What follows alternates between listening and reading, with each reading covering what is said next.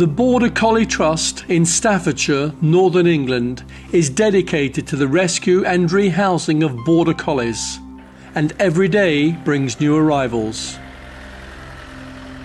The Trust can trace its history back to rescue work carried out over 40 years ago by Hazel Monk, a well-meaning lady who loved these sensitive, intelligent working dogs. This happy smiling one is called Riley, and he was rescued and adopted 3 years ago by Ben Wilkes, who's part of the day-to-day management of the centre.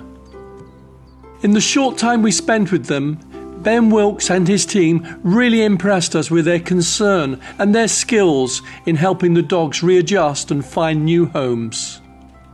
We're asked to help a number of dogs for many different reasons. Bereavements, relationship breakdowns, children suffering with allergies, people emigrating. Of course, there's always a lot of collies that people can't manage for one reason or another. But one of the biggest reasons we've seen over recent years is an increase in people having to rehome because they're moving into rented property and they can't take the dog with them. And that is a real problem in rescue nowadays.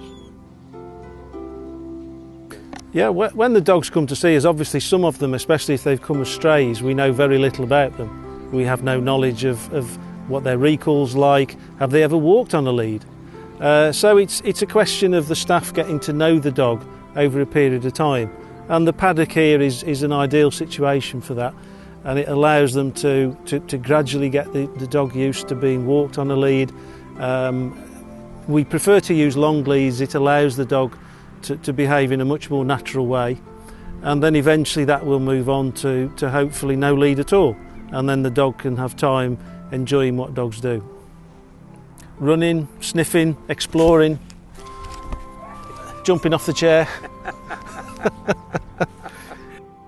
The history goes back to the border areas of Scotland and Wales, where over many years shepherds found that this sort of dog was excellent in helping them to round up sheep. They have a very quick mental agility as well as physical agility, but they also have a problem-solving ability, and it was that made them the sort of dog that they are. The problem is that mental ability, that mental agility, sometimes works against them, and so where it isn't being channeled in a way that's appropriate, they become difficult to handle. They can become fearful of certain things as well, and that's when people start to have the problems that they do. Again, not a dog that is overly confident, although you might think that. Does vary from individual dog to individual dog, but they are a very sensitive breed.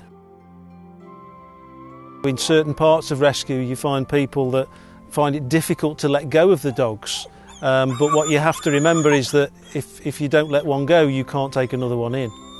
So you have to let them go and make their own way in life, pretty much like children in a way. You know, every animal that's in a rescue has in some way been let down by a person, whether deliberately, accidentally or through circumstances. So it's very easy to become bitter against the human race.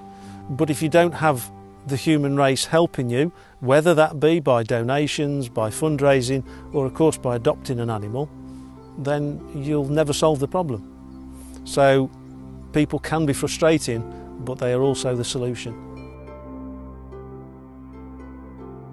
If you want more details about the centre, go to their excellent website where you'll find everything you need to know.